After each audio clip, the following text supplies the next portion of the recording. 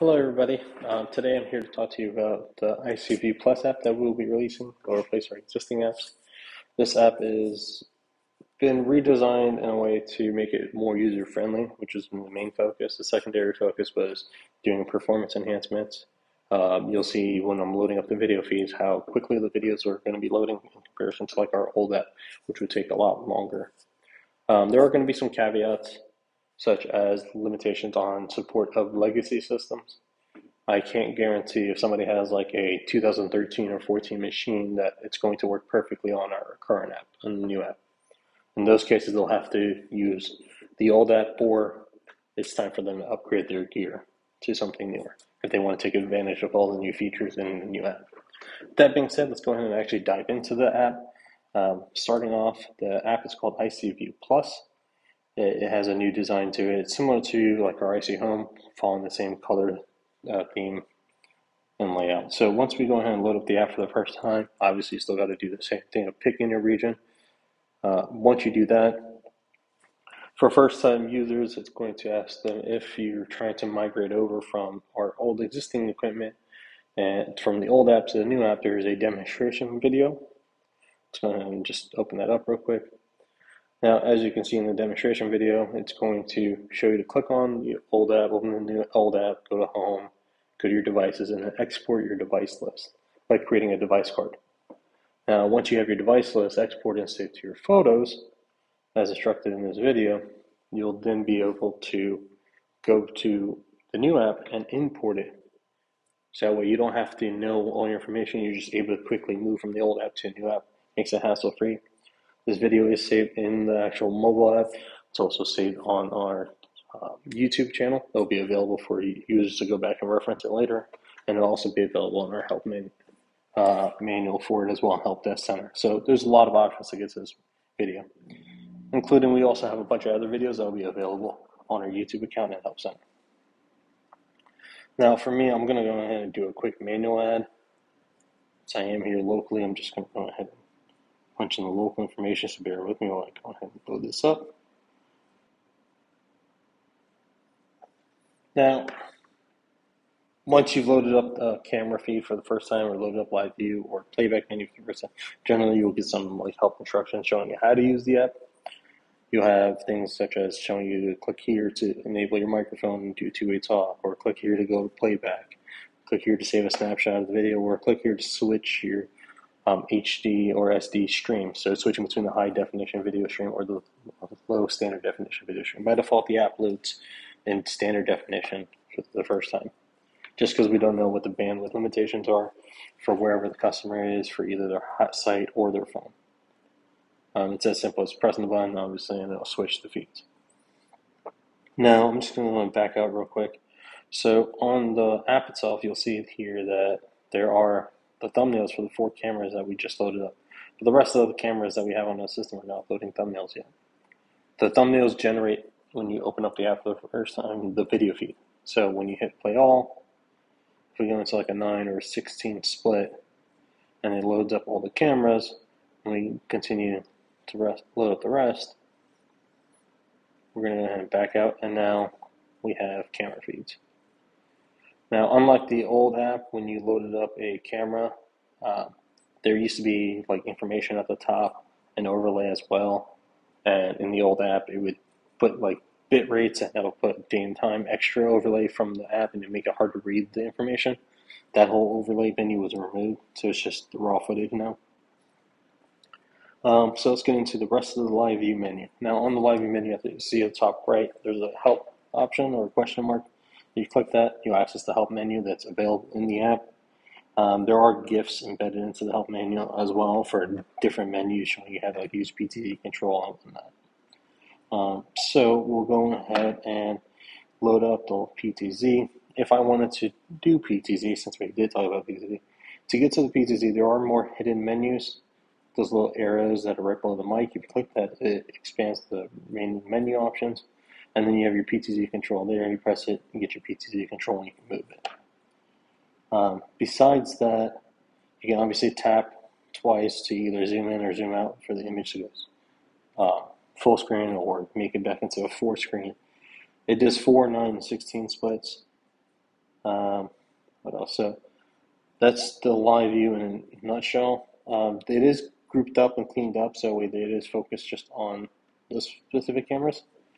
Now, if you see below it says alerts, we'll go ahead and go back and subscribe to some alerts. So on the homepage, click the three dots, go to your device details for your system, and then from here you can click on alarm subscription, turn it on, and then you can go ahead and select the type of alarms you want to get. In others, there's a bunch of other ones as well, depending on the system that you have and certain functionalities. I'm not going to go over every single one of them, but for now we'll do IMD. We'll select all for human. Why not some vehicles? Phone's probably going to go crazy in a moment. We're going to go ahead and back up.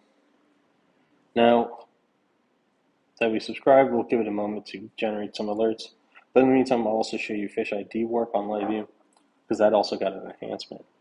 Now, once you go to the arrows down, click on Fish ID warp, same original Fish ID warp symbol. There are now two modes of Fish ID warp. You have your traditional, which is if you see in the camera video feed, the bottom right one, you select that one, kind of like a goggles. This one is your traditional one where you swipe up, down with your finger, sliding it in and out. And you can rotate the video, etc. But if you click the other icon above it, it does a full screen split, kind of like what you're used to seeing on like SmartAce or SS or on Local Runner, where you can change each square individually to different positions and rotate, etc., and change each one so they're looking at different angles. And that's kind of the Fish ID warp mode itself. Now, if we were to do, let's say, like playback, to get to playback for any camera, after you load it up live view on that camera, you just hit the playback button that's on that menu, and then it'll load up. Now, this little window right here that I'm moving around on the screen is movable. You can just click on it and drag it around anywhere on the screen you kind of want.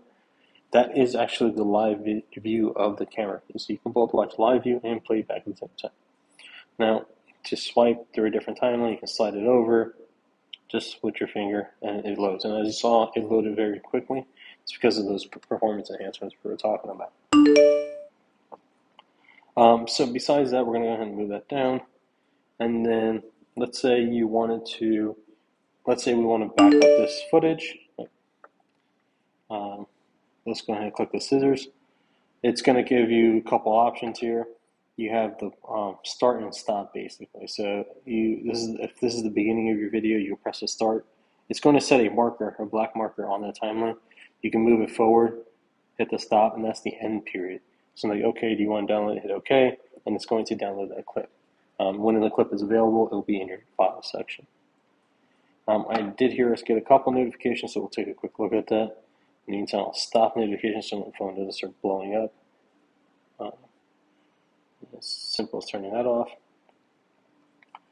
While we were at it, you could quickly arm and disarm alarm links. So all you do is turn it on and off here to disable that. But since I disabled it, it doesn't matter. Turn it back off. Now, alerts. So we got motion vehicle. I'm going to select this one. When you play back your motion events or your IVS or push notifications, you're only going to be able to search notifications for up to like the last week. You're not going to be able to go past that because the phone's only going to retain data for so long. So after a certain time period, they're not going to be able to view back. So 2-3 weeks ago, they're not going to go back and go view it. Now, let's say today, Wednesday, we wanted to look at one of these events. All you do is simply click on it, and then it's going to load. But it'll play back that event, and it'll still give you your alerts event list below it. And if you want to click on it, you can play the other one. So you can easily jump back and forth between alerts to make it easier. You can always click live view, and it'll load up the live video feed as well from here. Now we can go back real quick. So that was the IPS B40V on the side of the building. We're just going to go ahead and quickly find that camera. And that is right here. See how quickly I found that with the new layout. Now on live view, if you had alerts set up, you'll see your alerts will also show up down here at the bottom. And this list will load up and refresh based upon whatever camera you have selected or at that time. Now, for example, if we go back and I click, let's do this camera, there is no alert, there was no push notification for that camera, so I didn't get anything, so the list is empty. But if I go back to the other camera, then the list populates. You can always, what looks like the calendar symbol above the alert, if you click on that, you can also pick the different days as well, quickly at a glance. So, and you can click the little arrow to expand it to bring it up in case you had a long list and you had to look through. Now, that's the alerts themselves there. It does have a snapshot from the camera originally when it went through. Let's go ahead and head back. So we talked about live view. We've talked about how to look at alerts, how to view the alerts, how to go to playback, how to do fish ID work, etc. So the general functions of like live view, the general function of playback, they're kind of similar to the original app, but they've been cleaned up and consolidated. Like the buttons have been consolidated for you guys as much as possible. Now, the biggest change obviously was this. Besides that, they can also create a favorites group on your homepage to add certain cameras to a group. Let's say I wanted to, let me go back to the camera. I want to add this camera to a favorite group. All I do is once I have the camera, I just click the favorites, and then you can create a new favorite group by pressing the plus sign. I'm just going to do this one as fave, short for favorites, and then add that camera to the favorites group. I can add other cameras. Let me just do maybe like the outside cameras. This is a group of outside cameras. Like maybe I group up my indoor cameras, etc. So I'm just going to load that favorite, add that as well. We'll back up. So now you have those three cameras in your favorites group. It's going to be in this style. You just hit view all, and it's going to play your favorites group list. And if there's notifications on the other squares, you just click on the squares and it'll load up your notification alerts. That's the overall app itself. Those were the main changes. There are a lot of, like I said, performance enhancements to fix issues such as long load times, etc. So a lot of that went into the details. We spent a lot of effort on that. Now, when you go into settings, that's where you'll be able to get to view your files. You can click all, you can look at your video files or your images if you save some snapshots. Same thing like the old app, you still would have to view them here, export them. You can export devices here in case you want to share the device with like a loved one. Like let's say the husband has the cameras on his phone and he wants to share it with the wife. You can export the device here, create a device card, and then save it to your phone.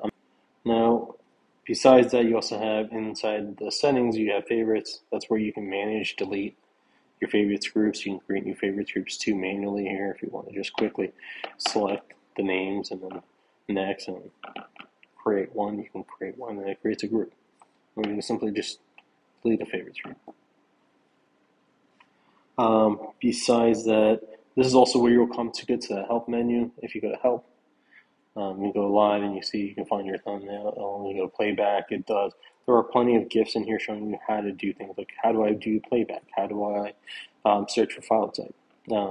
So for example, if I wanted to, that's actually one I should probably show you guys. If I wanted to do like IVS playback only or motion playback only, let's say I go to that camera. I want to look for only motion events. When I go to playback, by default, it's going to load all video feed. You click right above the timeline where it shows like the date. Click that. It's going to bring up a calendar. It's going to show you like little symbols next to the days that have footage. Say I want to pull yesterday's footage. We're going to do motion, vehicle, and hit OK. And then it's only going to play back those motion events where there's vehicles. And as you see, there's cars driving in the background on the road. And I can easily swipe through, and it's going to filter just to those motion events at that point. There's plenty of movement. That's how you quickly can filter. As for this live view, I did forget to mention that you can always close it. There's a little X button here in the top right. You click that, and it does close. You can always disable that permanently if people don't want it.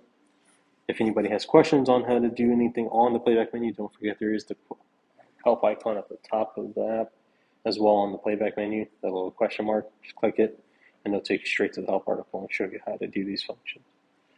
And that's kind of everything that I kind of wanted to cover in the app. If you guys have any questions, feel free to get out to me. But there are going to be plenty of YouTube videos available. There are help center articles. So do take a moment, play around with the app when you do get your hands on it, and take a moment to look at the videos that are available for us on YouTube as well. Thank you guys and have a good one.